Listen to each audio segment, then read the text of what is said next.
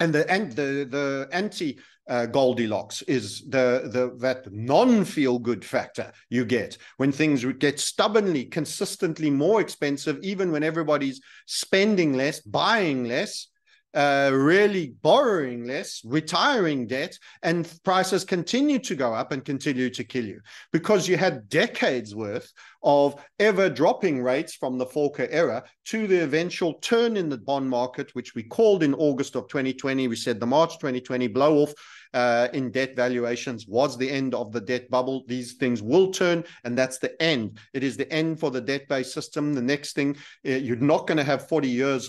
You took 40 years to put this hyper-leveraged situation. It will end in 4 or less. In other words, it's the escalator up and it's the slam down, elevated down on this. You're not going to get a 40-year slow unwind. It's going to get deeply, deeply disorderly. And that's kind of where we are.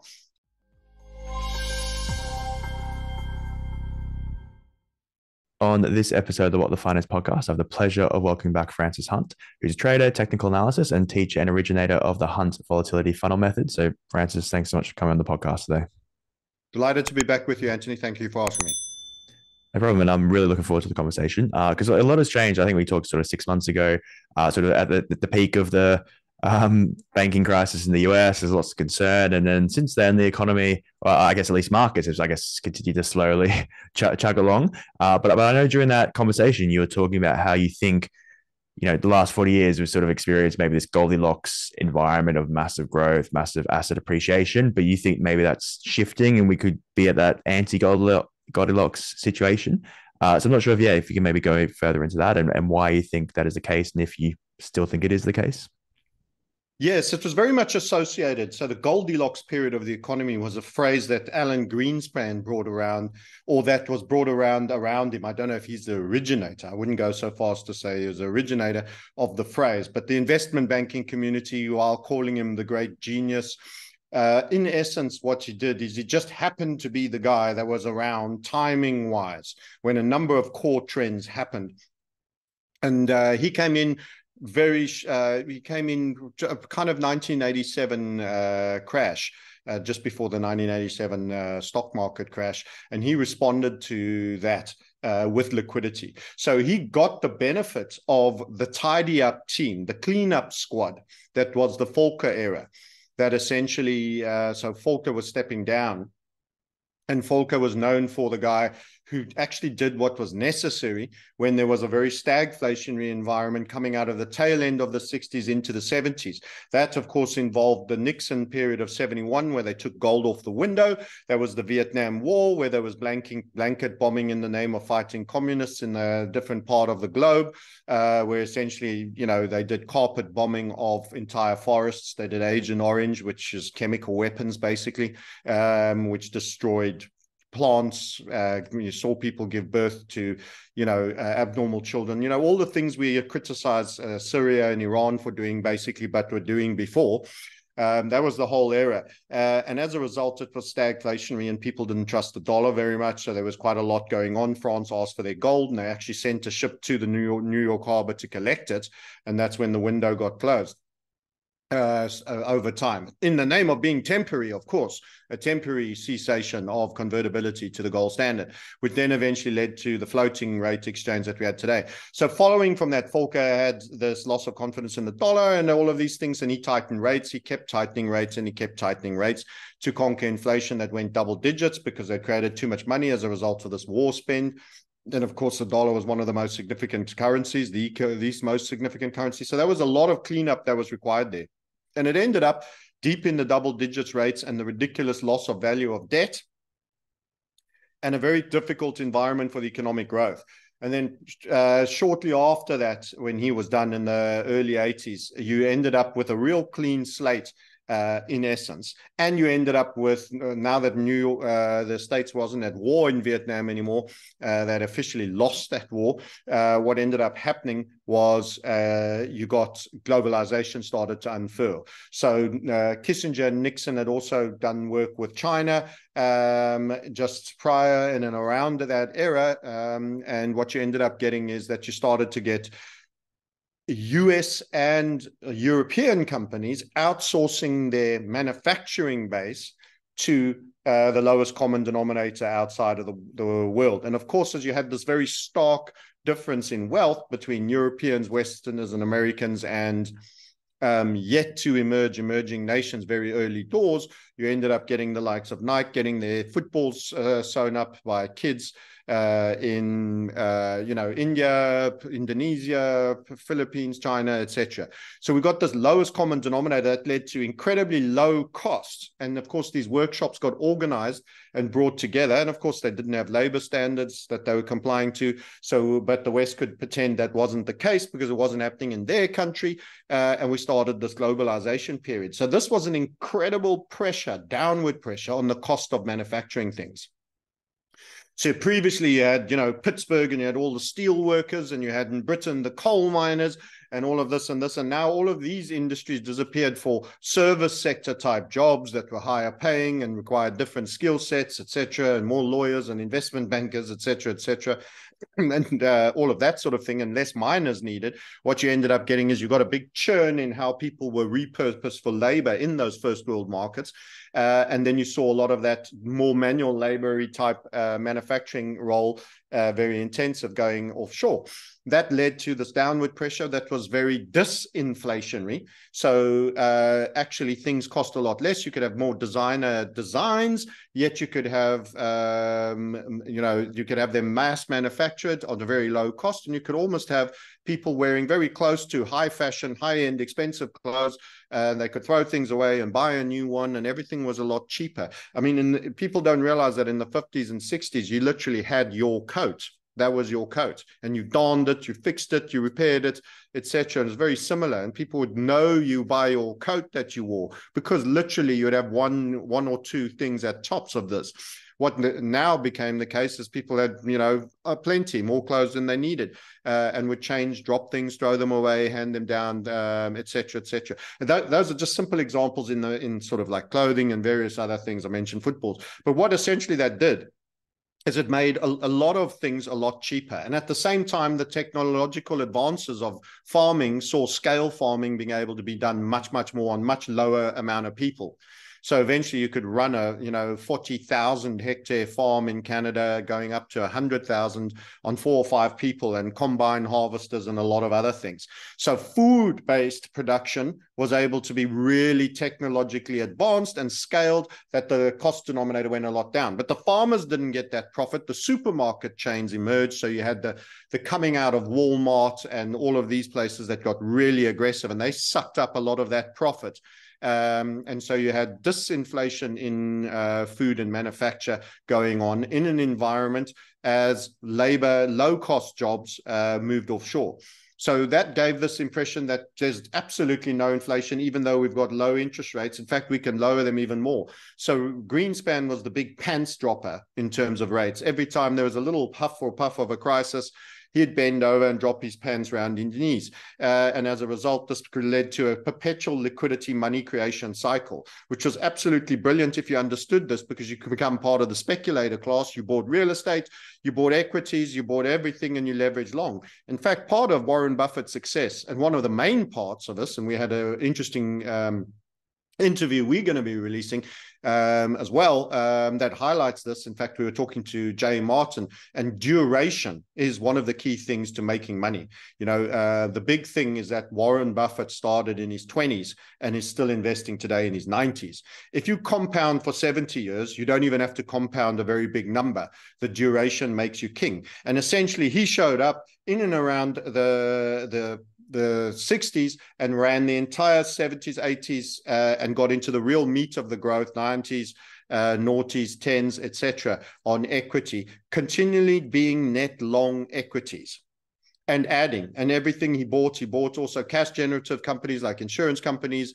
Everybody bought more cars, everybody bought more motorcycles. It was wealth effect, the boomer generation. Essentially, he caught hold of a very good demographic peaking, and he was truly, truly very, very scaled. And he was there perpetually for an immense duration, and he was net long equities. And he reinvested the dividends to buy more, and he continued to buy and buy and buy. In essence, he just was a major net long equity bull market in an environment with disproportionately low interest rates. So asset values were able to hyper value in an environment that there still was no inflation, because there was no downside. There wasn't any meaningful inflation, 2-3%. Remember, the mantra of central banks is always a little bit of inflation is important. So you must be keeping devaluing. This is their favorite echoed mantra. You don't want deflation, so that's why you want a little bit of inflation. This is their theory. It's not mine. I disagree with it entirely. But what I always say is central banking cartels are based on the inflation policy.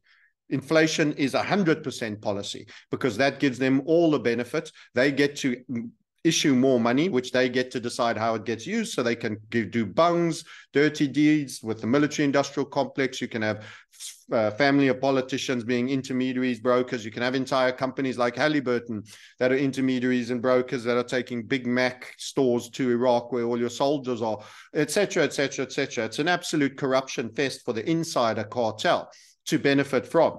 And you're creating this new money. It doesn't look like anybody's had anything taken from them, but in fact, you're diluting their dollar in their pocket. So you want to continue to do this. And this is what they've been doing. So inflation is policy, central bank policy, because it allows theft. It also allows you to be dragged into higher marginal taxes over time, because we're at one point, $1,000 a month was a good salary. Now 10 grand in the US is probably not a particularly spectacular salary. So, I mean, you keep getting dragged into higher tax rate. They don't have to tax you further. You're dragging yourself in a compounding basis into ever higher extraction levels. And you're wondering why the number keeps getting bigger that you're supposedly earning and everything, but you don't feel any richer. It's taking a long time to accumulate things. And now your wife is working and she's also got salary increases and, cost of living increases and various other things. And she's also finding it harder to come out. And now where before, there was one storeman earner, male, and there was a stay-at-home mum, and they lived great and had a car and a home that they paid off early. Now you have two highly qualified professionals, both in the workforce, struggling to make ends meet and pay off a mortgage. How did we get to that from the 60s to this in the 90s and the noughties, and now up to the 10s and 20s?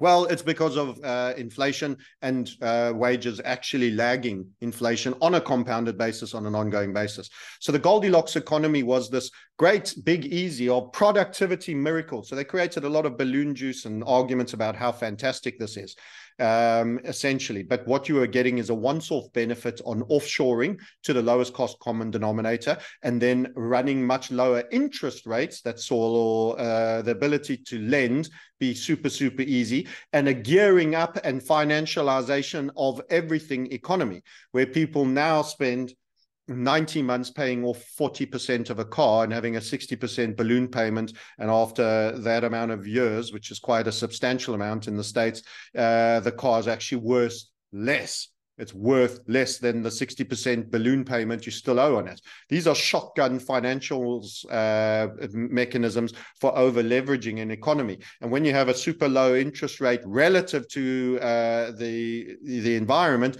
this is exactly what you get. You get a borrow culture. So we had a borrow culture. Now what's happened is that 6 months of daytime, you eventually get 6 months of night. That's what happens if you go to the North Pole. You don't get more than a day's light without getting a day's darkness. If you decide to pull forward a whole bunch of consumption right from the future, because essentially borrowing is pulling forward consumption. You're buying a bigger house than you should, before you should, etc., etc., and you're using other people's money. You're pulling forward future consumption. It's the must have it now. It's the absolute inverse of the marshmallow test for children. Postponed consumption gets you more marshmallows. So where you used to have a building society and you saved in it and you kept saving in it until you got a substantial part of a home, and then you literally had 50 or 60% and you paid, you were allowed a small loan for the rest. Those days were gone now. Now people were putting 5% down and they were getting a personal loan to do it, and they were getting 95% mortgages. And then you got the 100% plus mortgage where you actually bought the home and you got a personal loan thrown on top of it with an extra rate and all sorts of skullduggery. So in essence, it's been an absolute liquidity experiment combined with the once-off benefit of offshoring work. and globalization. So now we actually have the converse, and the converse is occurring because we bifurcated the supply chain. We're picking fights with different nation states, the Russia, Ukraine, and many other things. So now we're saying, no, there's certain people we won't buy oil from. It's bad oil if it's Russian oil, because it's come out of the Russian soil, it's bad. But oil that's come out of Saudi Arabia is great, where they happen to stone women for being teenage pregnant and various other things that are pretty vile. But nonetheless, we choose our morals and we decide which oil is good and which is bad, and which we allow to buy and which we don't. So now we're reducing the pool of workshop. We're reshoring or friendshoring, which means bringing to Mexico, which is one of the reasons the peso has been a pretty down strong currency for quite a while compared to the dollar, that many people haven't noticed or spoken about. But you actually start friendshoring, which are countries close to you, not quite like you, don't quite have the same labor laws, and some of it comes all the way back home, onshoring entirely. But now you find that people don't work for the prices that they used to work out there, and so you get this inverse effect of the deglobalization.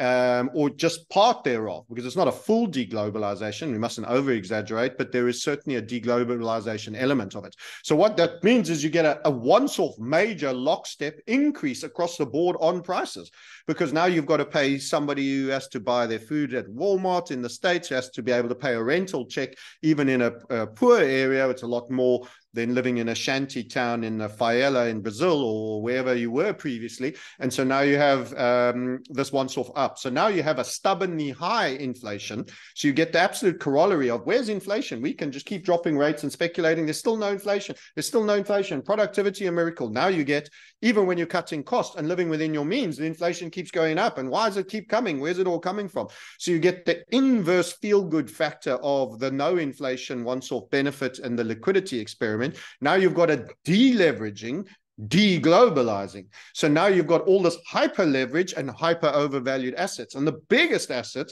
class that we simply must discuss is debt.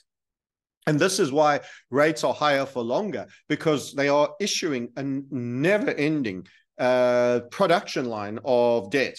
And of course, Yellen, being the fool she is, she did a lot of it when the rates were cheap on very short term, instead of taking the opportunity to push it out on much longer term. So that debt is going to come back and demand payment, which of course they can't do. So it's going to require being rolled again at the end of the 2 year. If you issue 2 year debt, at the end of 2 years, you have to pay the capital back to the original person that bought it. But you don't have that capital, so you issue a new debt to pay that person off.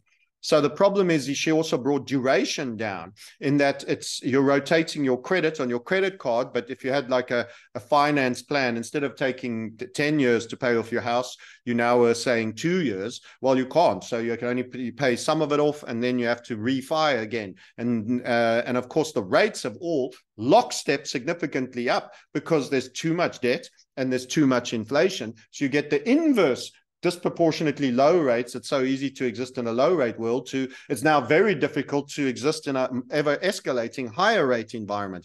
And you've got to remember, the US is essentially, if you take the 55 trillion, it's a lot more than that if you have unfunded liabilities and other things, but take that number, it's kind of like a guy on 100 grand with 5.5 million in debt, and he spends 200 grand on his lifestyle.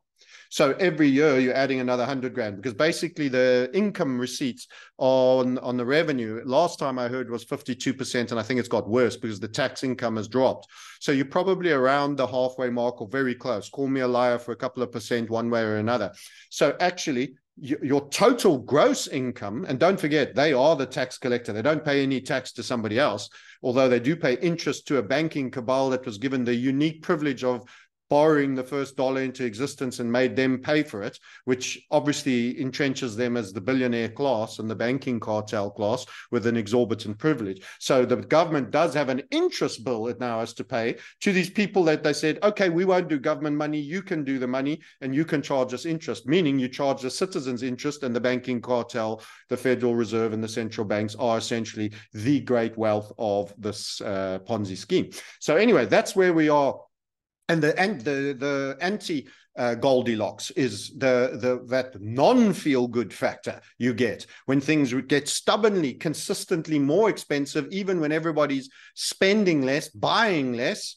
really borrowing less, retiring debt, and prices continue to go up and continue to kill you because you had decades worth of ever dropping rates from the Volcker era to the eventual turn in the bond market, which we called in August of 2020. We said the March 2020 blow off in debt valuations was the end of the debt bubble. These things will turn, and that's the end. It is the end for the debt-based system. The next thing, you're not going to have 40 years.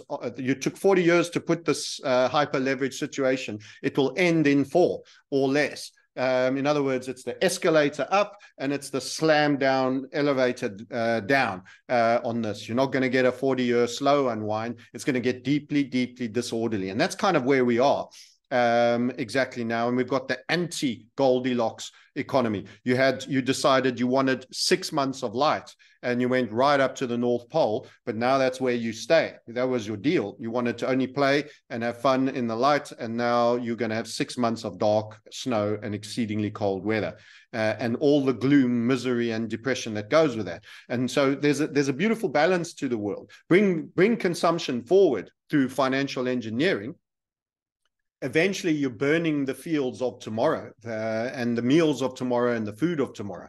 Now you can't bring things forward. You actually have to retire that debt. What ends up happening is all your consumption goes away, and all that you brought forward for years into the future, you now don't have those nice things to buy anymore, those luxury goods, those extra items, that extra stuff. It's the complete corollary. So you pay the piper or the system fails, and both will happen. There will be payment of the piper. You and I, as retail serf, will not get the privilege of a complete write-down and start again. Okay, set the clock. Your debt will not be retired. And if it is, then you will be complying to a new system that they'll be doing.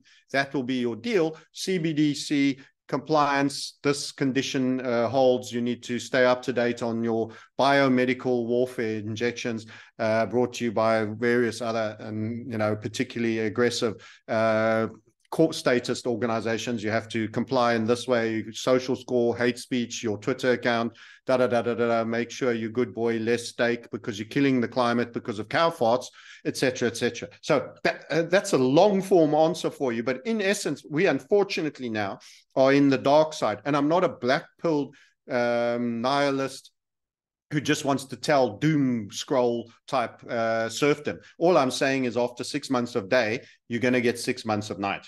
That's unfortunately how the geometry works.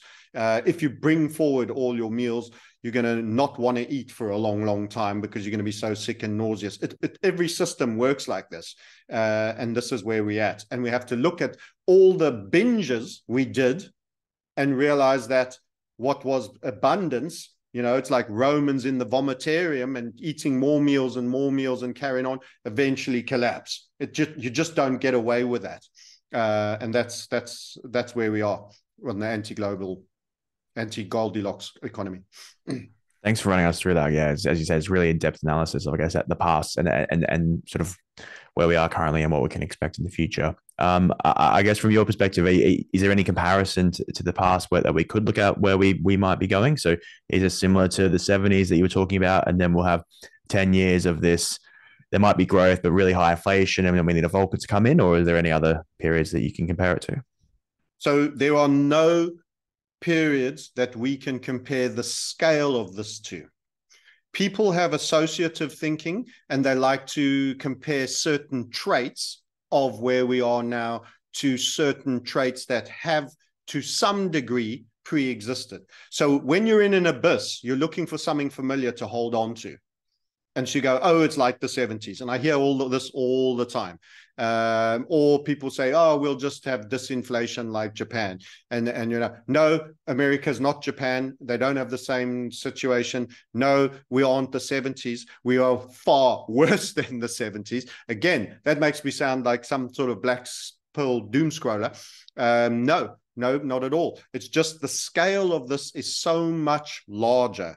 So the 70s essentially had a large part of the world disconnected and out of sync with each other. you had other economies that were going up. South Africa in the 70s, where I am today, was amazing. They were pulling 1,000 tons out of the gold. They, of course, had an apartheid system that many people question morally, quite correctly, probably. But it was boomtown if you happen to be a white Anglo-Saxon person here working in industry. It was a great place to live, great lifestyle. Everybody was doing great. But then, of course, yeah, you know, so that there was a lot of unsynced different economies all over the place at various stages of development. What we've actually done is we've enforced, and I say we, this is the central banking cartel that has done this. We have enforced a synchronized leper colony of sins that everybody had to kiss the chief leper and enter the leper colony to do. So in essence, you have a global nation state that are all synchronized into a hyper-indebted state level and personal credit and debt level. And if we did an interview with Professor Werner, Richard Werner of Princes of the Yen on our YouTube channel, and guys, welcome to go watch that. But he confirmed that in actual fact, the Japanese, the Bank of Japan, from the post-war degree settlement, was managed actively by the Federal Reserve and the actors behind it. So when Japan was exporting too much stuff and the US was running too large a trade deficit with it, and the Americans wanted the support for the dollar during the Vietnam War and all of that, they went to Japan and said, it appears you have a saving problem. Too many people saving too much money. And of course, you're selling too much stuff to us. Like, that's a problem. For Japan, it actually wasn't a problem, but they got sold a solution anyway. And they got sold what then became the 80s boom and bust, where people were physically called and told and offered money and told how much money they would make. They had one of the most aggressive. And again, listen to that video, because Werner says it in his own words better than I could ever.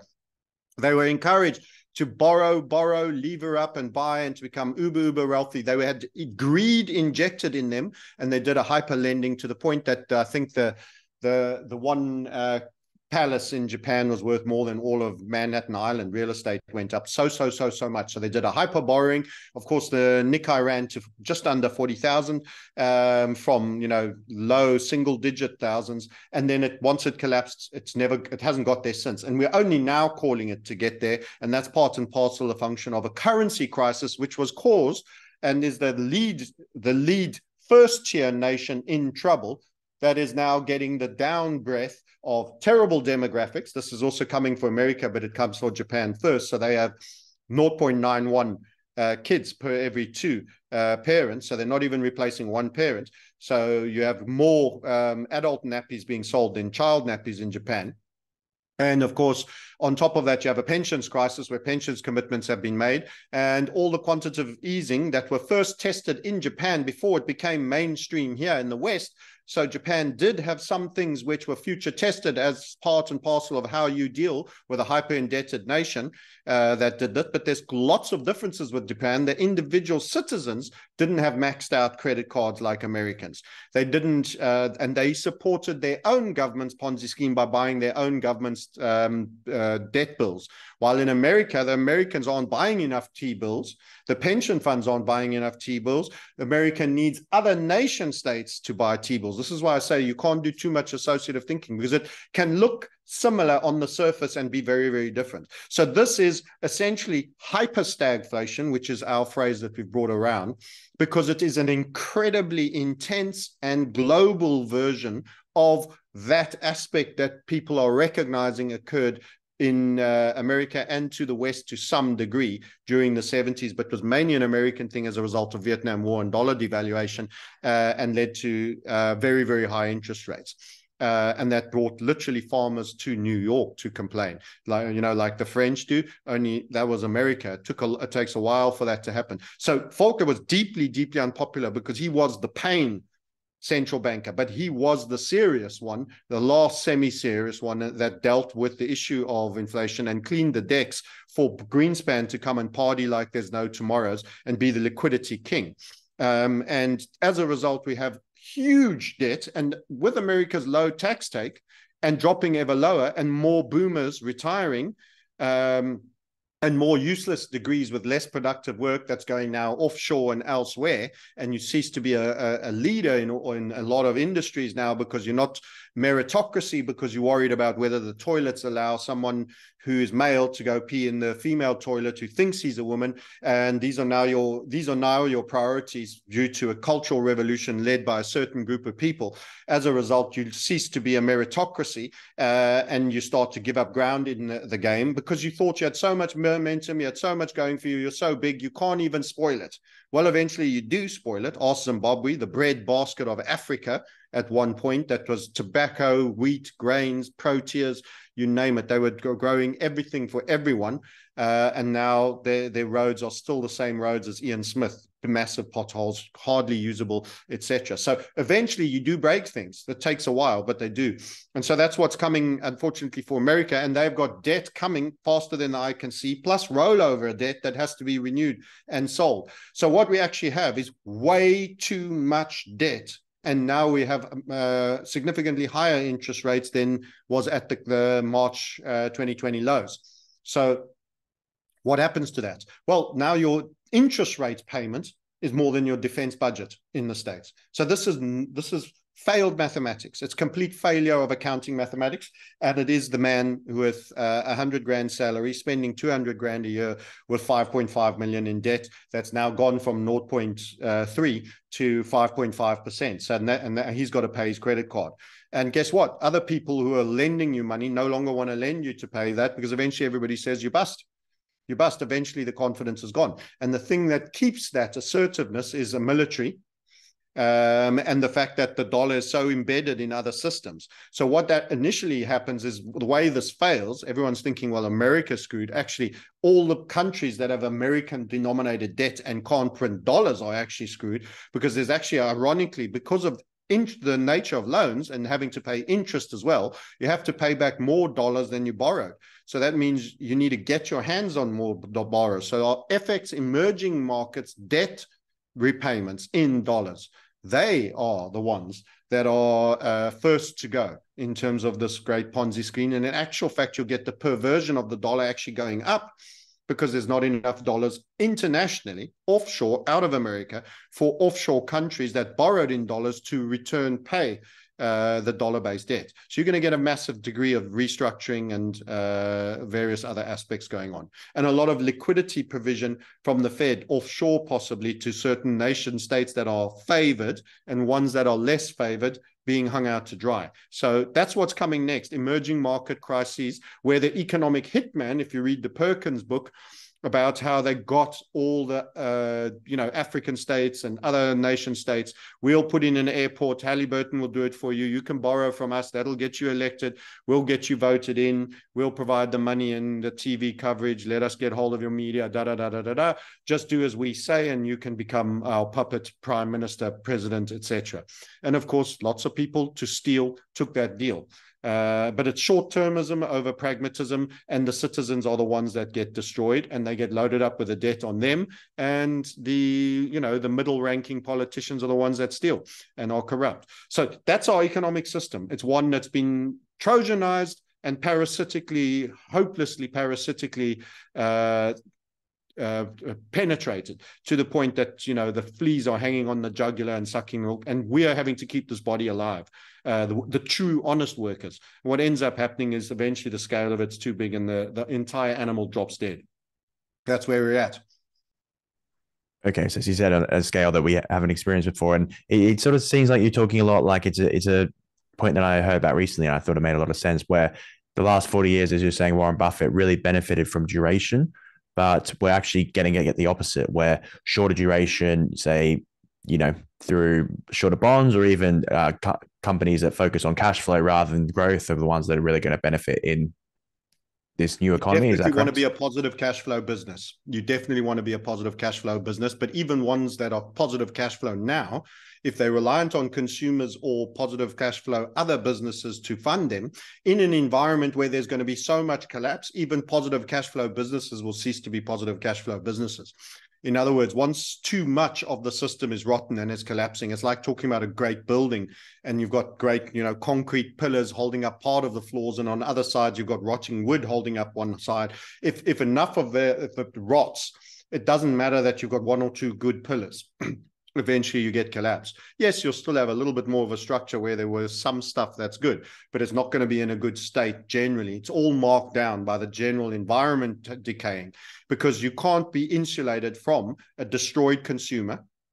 You can't be insulated from a destroyed commercial business environment, and you can't be insulated from a destroyed statist spending environment who continued to get debt to buy until people say, no, we won't allow you to lend anymore. You've lost your license to do that. So when all that income stream, it doesn't matter what business you're in, unless you're a farmer, literally with all your own equipment paid for and you own the land, you will be able to provide for your own means that which you farm and barter with other farmers and other people who will hopefully have something positive they do that they can actually recompense you for food.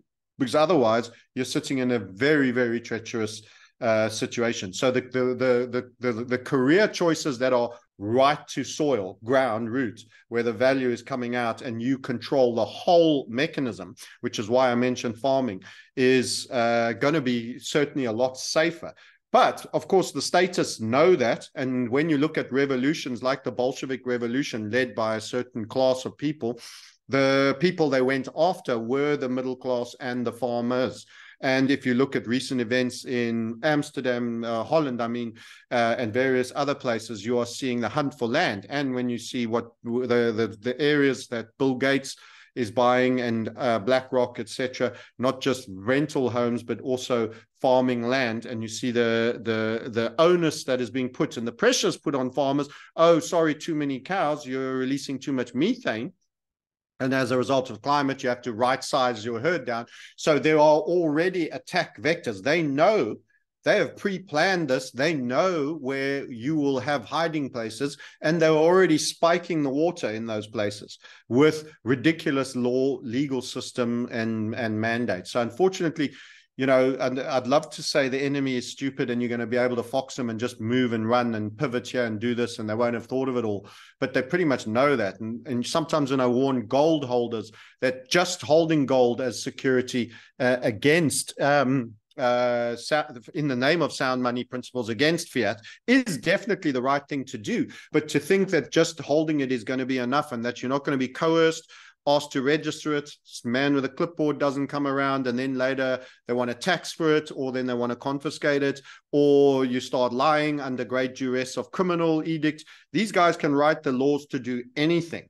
So anything that does anything to save you, remember, you need to view this as a war. This is economic, financial, long game warfare where there is a status control that wants a total global Bolshevik communism, where they are the overlords.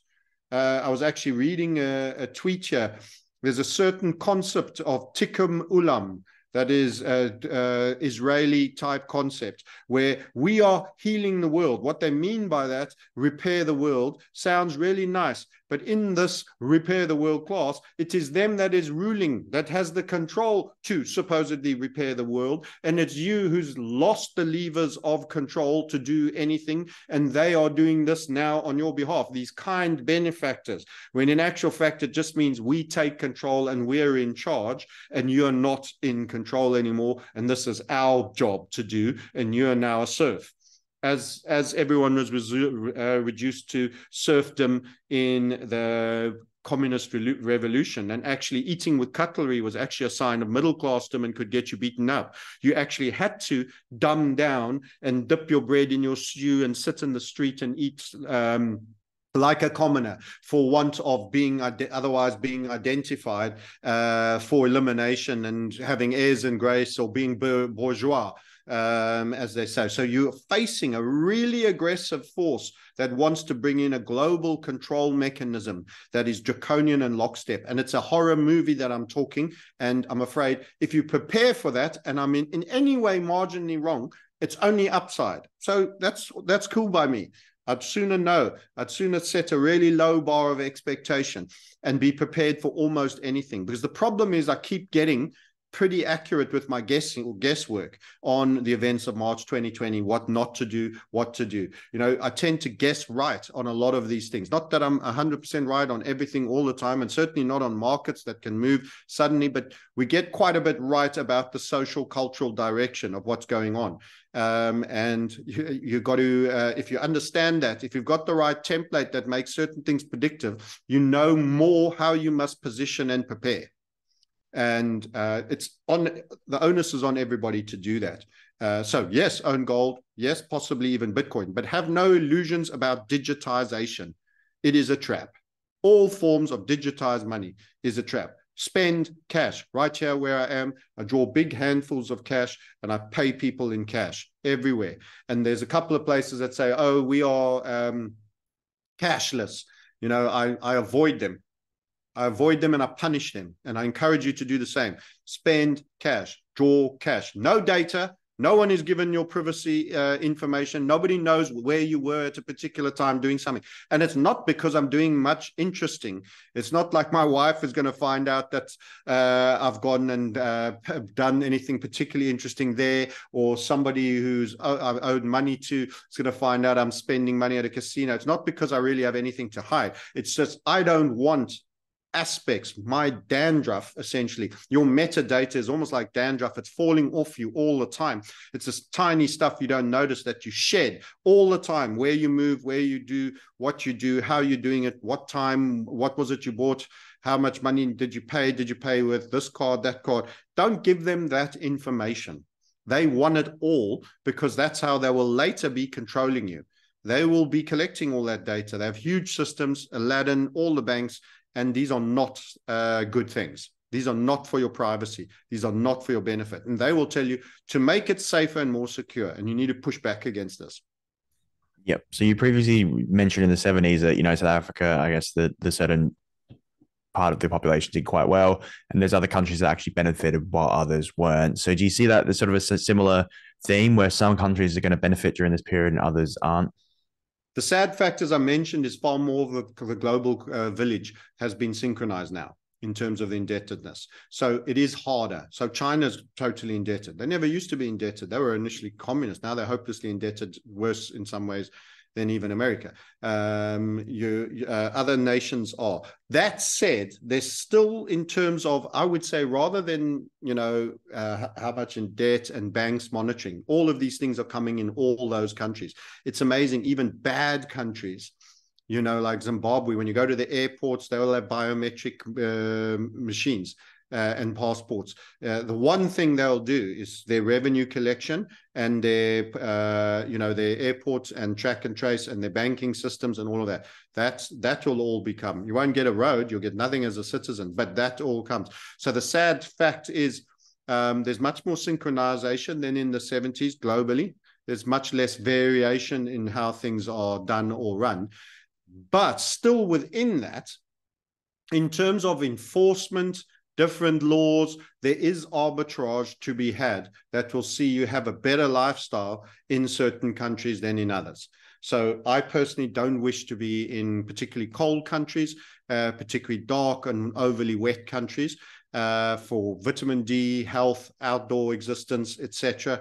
I want to have a certain plot size minimum. I don't want a neighbor right on top of me.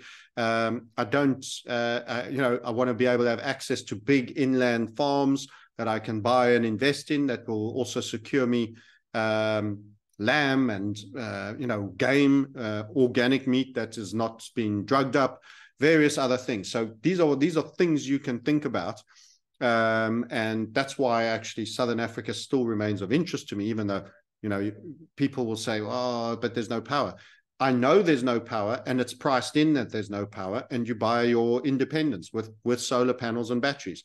You buy most of the place I'm looking at all got boreholes, independent of power, independent on water. So, if you're looking at something like that, what you're actually saying is you pay your rates and taxes on the land for someone to collect your rubbish, which you'll probably get screwed on. You accept that battery, but it can only go a certain degree up. And you provide for yourself at a utility level at all levels. You filter your own water, you pull it up from river, borehole, you grab enough sun, for me to be in a cold climate with not a lot of sun and not be independent of state is a trap. It's a dangerous trap. And the thing is, these countries that are already in that state are just a little ahead of you, and you buy cheaper because of that. So you get priced in something that's already there that's going to come for other areas and other parts of the world, where you're still paying stupid prices with lots of leverage, where there's still a lot of financial engineering in. Sometimes it's better to buy with a downside already baked in and then be independent. Because actually, if you're in the smart grid and they have all of these things, they'll know when you switch your kettle on. I don't care for that. I don't want to sell electricity back. I'm not in utility business to make money. I'd rather just nobody provides to me and nobody gets any information. That's liberty. If I wanted to, I could, solar panel up and use way less than I need to and over provide and sell back. Okay, but I don't think you're going to become a millionaire like that. You have to scale that immensely. You may as well be a Bitcoin miner or something else. But if you want to do solar panels, then go buy up half the Karoo here, which is semi-desert, and go and do it. You'll have to put security in. You're going to have to run pipes. It's a different business. I'm not sure that's my business. Maybe it will be in the future, but I don't feel it now. But those are things to think about while you're building wealth also in the markets and trading. But when I say trading, it's not day trading. It's long-term positions, and it's more investing with occasional minor elements of leverage for high conviction, long-term trades. And that's our game. And we listened to Druckenmiller speak, and he said, it's the hardest market to call. And we just said, but why is no one talking about we've been talking for 2.5 years about the devaluation of the Japanese debt and the yen. You've got this container that is essentially a worse demographic than America, isn't the currency of the world, is a tier 1 nation that you can short and be charged very low interest on. And you can have in deposits in America where you'll get 5%. So for us, we've been, those are opportunities that should be put on and set and forget, because debt has to go down. That means rates are going to go higher. It's more likely you're going to get a disorderly spike. I don't think that we're going to get a measured, continual, slowing, continual climb up to 10% like Faulkner eras, all through central bank policy. No, we'll go another 0.25. They're going to do it. I don't think that. I don't think there's the strength to feed that. What I think happens is too much debt comes to market. Nobody wants to buy it. So you get a disorderly event where the debt market collapses, which implies that there's an immediate spike in the rates. People don't understand that it's like your human body under a street lamp, and you have a shadow. Borrowed into existence money, Francis. The shadow, the debt. If Francis suddenly gets a massive fright in the dark night street and runs, the shadow runs right after him, right behind him. So you can't get a devaluation in Francis collapsing to the ground without the shadow following in the exact opposite direction. So there is, in my opinion, our great theory that sort of is the equivalent of Brent Johnson's dollar milkshake theory is the interest rate super spike on debt market collapse. And funny enough, it dovetails quite nicely with his theory, because I think you're going to get it globally, but you're going to get it also in the dollar, and you'll get an extreme strength of the dollar for a spike because of the interest rate spike. No one will be able to pay. No one will be able to get dollars. There will be defaults, not being able to pay dollars. They'll be desperately looking for dollars. So suddenly you get a lot of bid for dollars at that time. The Fed will obviously be happy to print a whole bunch and try to keep the dollar down, but it'll happen so quickly that you'll first get a disorderly amount. And for those that think that's not possible because it breaks straight away, well, it will break, but you'll still get the events happen. Just go look at George Soros's short of the pound and the events. And there's lots of old funny clips still on YouTube. Some of them are very grainy. They're less than 480p. But you can see like dealers saying, 15%. I can't. Who wants a house? I'm giving. Who wants to buy a house? He's shouting at all his mates. Who wants to buy his house? Because he obviously got a house and he was paying 3 or 4, 5%. Now the rates are spiked to 15. It's more than 3.5 times. He can't afford to make his bond payment. He's a dealer on a floor while this is all happening, and they've just announced the Bank of England is panicking and up rates again and up rates again and up rates again. They weren't doing it because the economy was strong. They were doing it to stop the collapse of the pound. The collapse of the pound is part and parcel. Money and debt are the human and the shadow that I was just referring to. So you can have the collapse of the currency, or you can have the collapse of the debt. Either way, the debt going down, you're going to have to spike the interest rates. The currency goes down with it. So what happens is everything compared to the dollar, it's the biggest Ponzi of the lot. All the flight goes to the liquidity, and the dollar goes up, and all the emerging markets start to fail. And I've discussed the global village of currencies with the smaller currencies are left outside the main wall even. They're the first to be slaughtered by the coming Gothic horde, that are attacking the Romans. They're just easy scalps. Before they start banging the wall down, it gets ever more difficult. So they get killed. And of course, when they get sacrificed, everybody starts using the dollar. Turkey uses the dollar, it has the dollar as a backup currency. So you get more demand for dollars. So you get a bigger spike in the dollar. So there's going to be an interest rate currency event. But during all of this happening, what do you think they're going to do? They're going to let you all focus on that and see this all happening and understanding how that plays out. They're going to throw up the biggest geopolitical war or crisis or climate lockdown or some other thing that's going to keep people confused, spellbound, not able to move, and distracted from this financial event, so that they can quickly, like the magician, look here, look this hand, look this hand, look this hand, and steal with the other hand. It's got to be distraction. It's got to be. You're going to see a masterclass of distraction perpetuated by your mainstream media. Everyone's going to turn on the TV to find out what's happening. One of the worst things you can do is to find to be told how to react by the TV. They'll give you a part story, half truth and half completely deceiving. They'll scapegoat the wrong thing, and they'll send everybody hating on somebody here and not on the right guy, and everybody doing exactly the wrong action, stampeding. You literally have to invert, watch the TV and invert what they do. The TV told you to lock down, stay indoors, and get a vaccination. So what you do is go outside, live healthy, do lots of physical exercise, and trust your immune system. That was the right order, literally the inversion of everything. So you watch the TV to wait for what Tony Blair says, and you apply the inverse Tony Blair monitor. A World Economic Forum captured Xiaoping, and you just know, do the inverse of the Xiaoping. What do I need to do? What does the inverse Xiaoping say I must do? Good. Invert it. I'm good. That's what you do. That's it. That's literally what you do. In terms of, I don't think you're going to get financial advice, but they'll say, stay calm, stay at home. So it's time to panic and go and get your money as fast as hell. Just keep applying the inverse Xiaoping principle. And you're going to probably be better. But the problem is, by the time that crisis starts, there'll be limitations and restrictions. So you actually need to be preparing now. It's not while you're woken up at 2 a.m. in the morning and your wooden house is burning down that you can have the perfect plan to put it out. You're in trouble. You need to have prepared before that. All the pails of water, the pump, the high pressure, all of that's got to be sorted beforehand, so you can do that. So I'm saying to you, there is an inferno coming. How ready are you to put the fire out because they are also going to make it at 2 a.m., the worst time, when you're at your weakest and your lowest, most distracted, most exhausted by some other event that happened just before to pre-exhaust you. That's how they're going to do it. That's how it always is. They need you at your lowest common denominator. So fear is the thing. I'd rather try and make you scared now and get you prepared so that mentally, psychologically, you are further down the path and better able to deal with the actual crisis that will come. Because what you need to do is you've got to train hard so to fight easy. What you don't do is, hey, everything's easy, and then end up in a fight and get beaten the flip up. And that's kind of the exact problem. So I'm training hard right now so that I can fight this fight easy, because the fight is coming. And that's a big part of this economic narrative.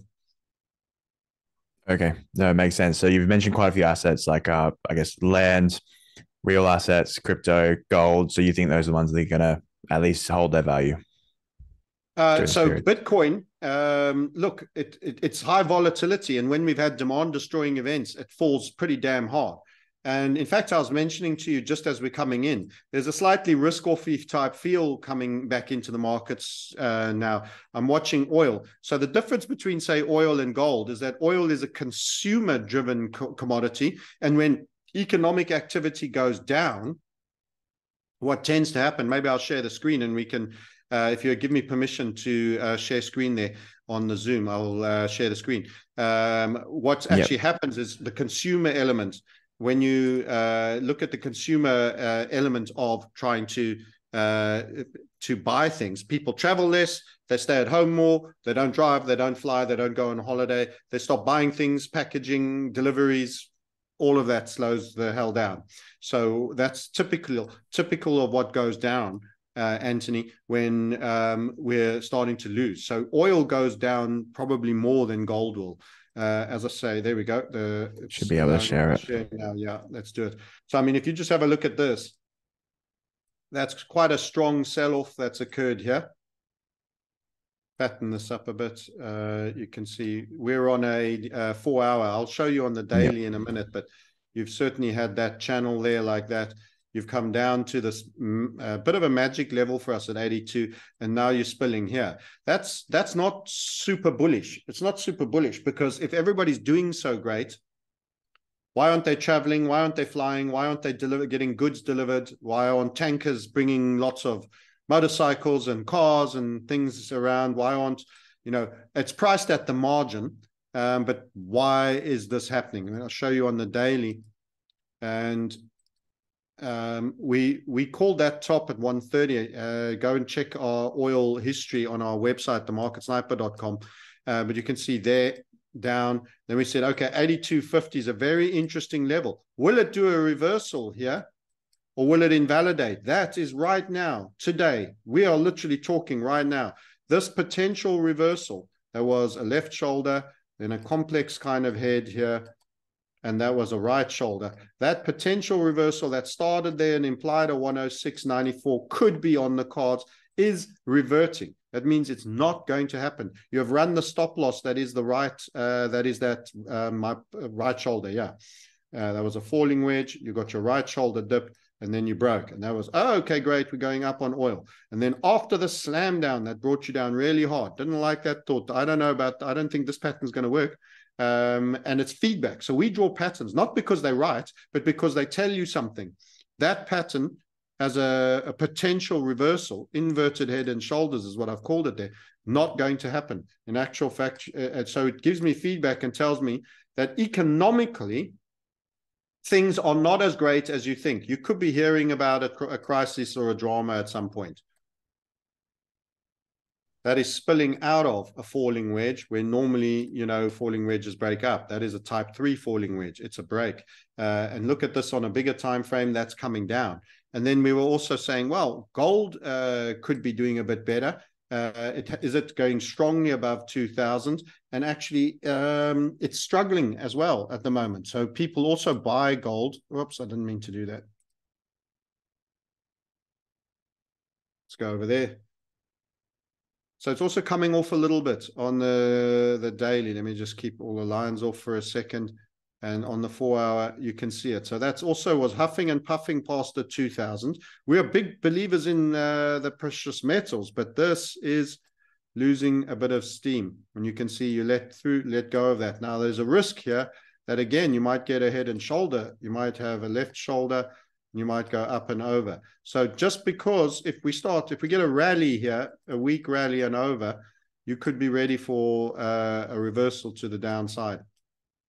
And that's after just clearing the 2,000 mark for a while. I don't think we go as far back as we had on previous times. So we are bullish gold, just to be clear. But right now, on a shorter time frame, right now what's happening, a little bit of a post 2000K pullback. So if we have a look at that, a little bit of a post 2000K pullback. I think we get above 2000 when we end up going to 3000 in time.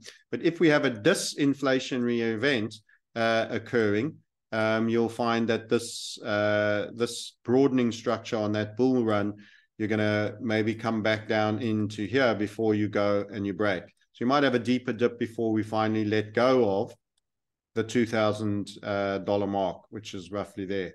So this is, in your opinion, does this mean like a stronger dollar in the short term, or what is this showing us? Typically, yes. So risk off typically is a bit of a stronger dollar. So if we have a look at the Euro USD, it's a good question, by the way. So dollar dominance at a macro level is our theme. You heard from the interest rate scenario spike. That is our scenario.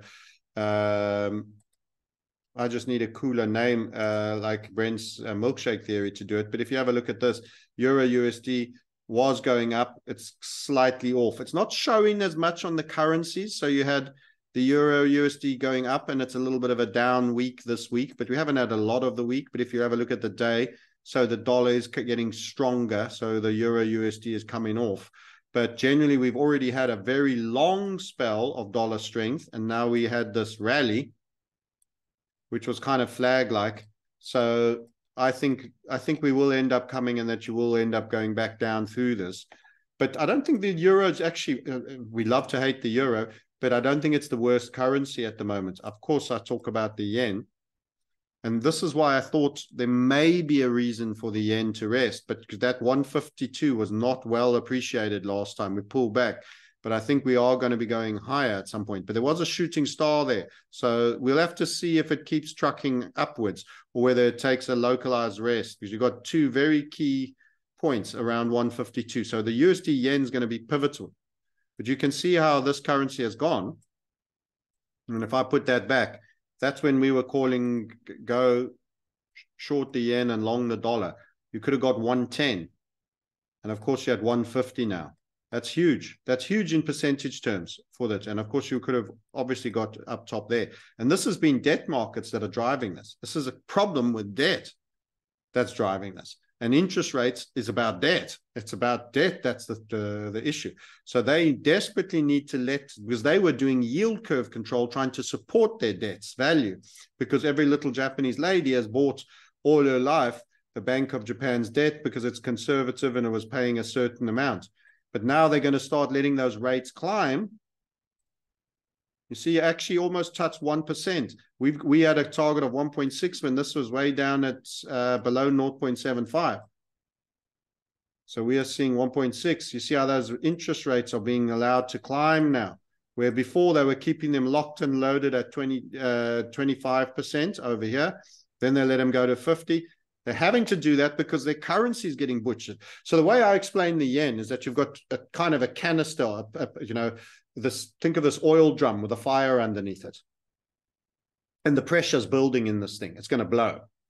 And you've got two taps to release pressure. And one is interest rates going up.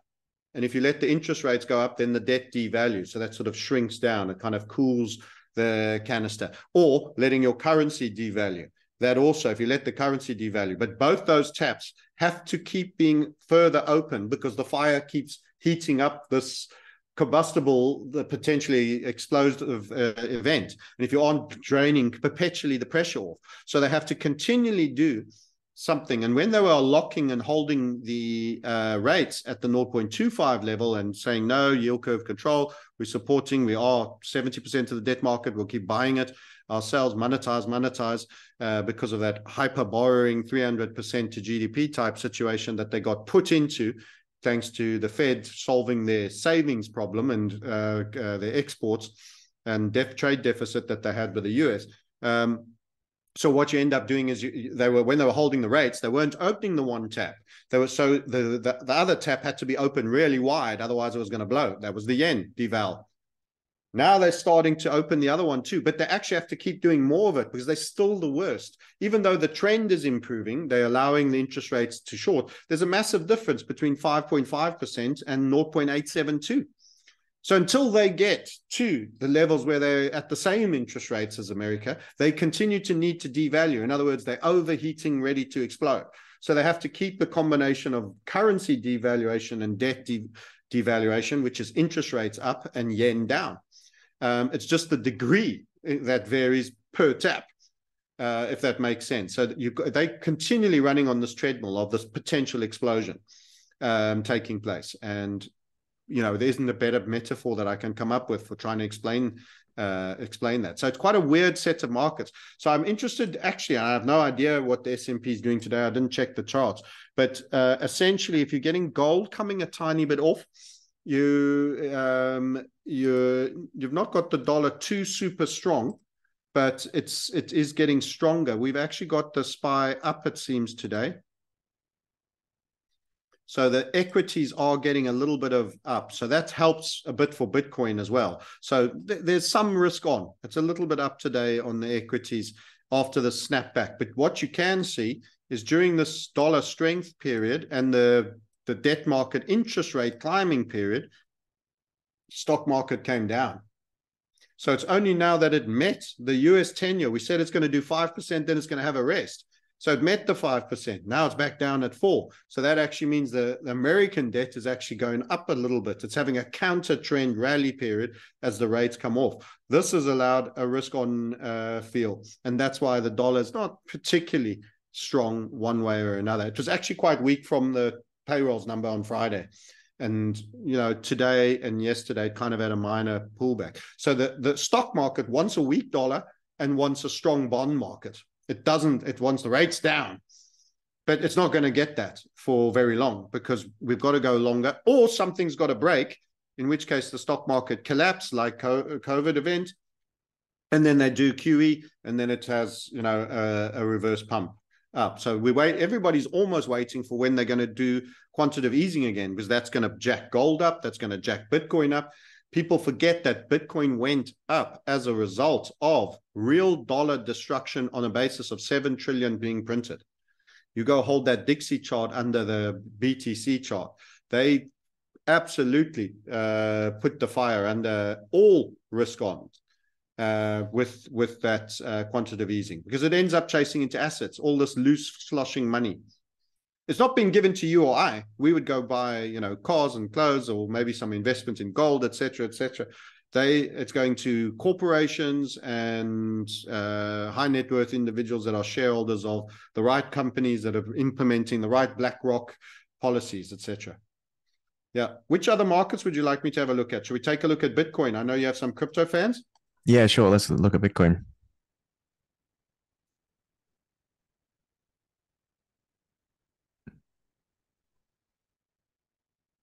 So what you're seeing with the stock market going up is supportive a little bit for Bitcoin, but it is in a grinding higher state.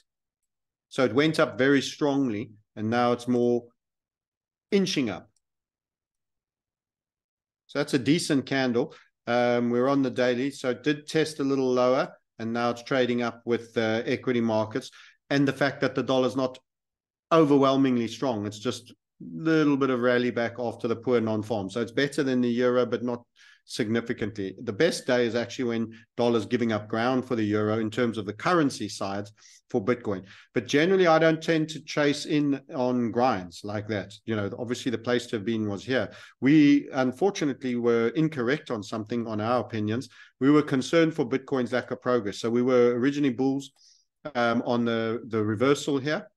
And then we got a little bit concerned that it was taking too long. I'm going to find a less annotated Bitcoin chart quickly. BTC USD. I've got a lot of stuff, but I don't want to lose it.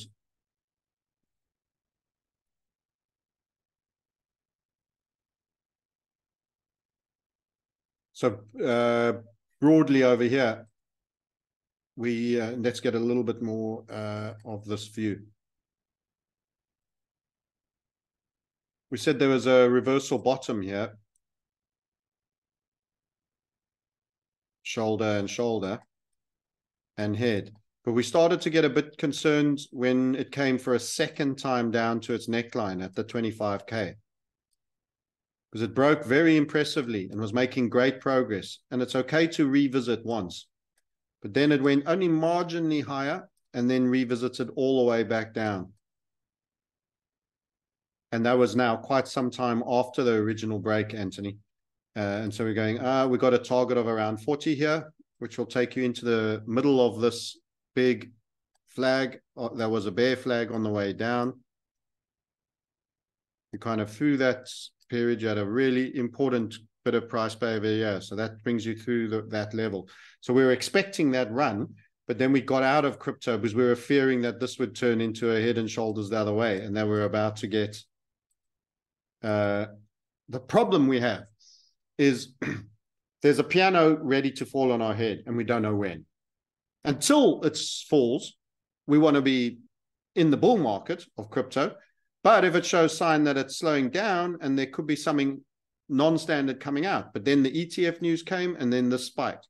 So we didn't get the benefit of that write-up because we took risk off because we were concerned that that might come down and form a head and shoulder and break back down, and that you might have a bigger basing period. You know, you might go like this, like that, and then come back down one more time and then go, and then this turns into your reversal and then you go. So it's very hard to know.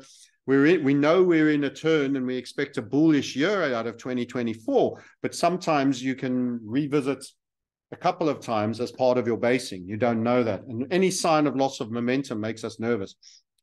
But actually, I still expect it to make 40. I just don't want to rush in. So it's actually a couple of other alts that are kind of interesting. So we spoke of, we got back into our XRP. That's had a little bit of a run, but now it's kind of looking a little bit like it's had a bit of a run and it's topping out. So let's just show you the XRP as well. Let's find that Ripple, because I expect this to play a big role in the statism and central bankers. So you can see that had a nice little move in it. So again, on a lower time frame, let's go to maybe 12 hours. We spotted this first setup in a new trend over here, this squeeze, and we said, okay, now that Bitcoin is, you know, the ETF news is coming and it's more buoyant. And then it's squeezed again there. And now it's charged up to quite a heavy key levels of significant space, and that's taken a bit of a rest there. So, but we expect this one to do very well. We have a $16.77 target to be run, which we expect to be overperformed to, but not tomorrow. This is a big macro call on this one. This is, you need to look at the weekly chart. So we do expect this to play a major, major role. Lots of lines. I don't want to over confuse people, so I'll take them off because it looks messy otherwise. But if you look at this in a log scale format,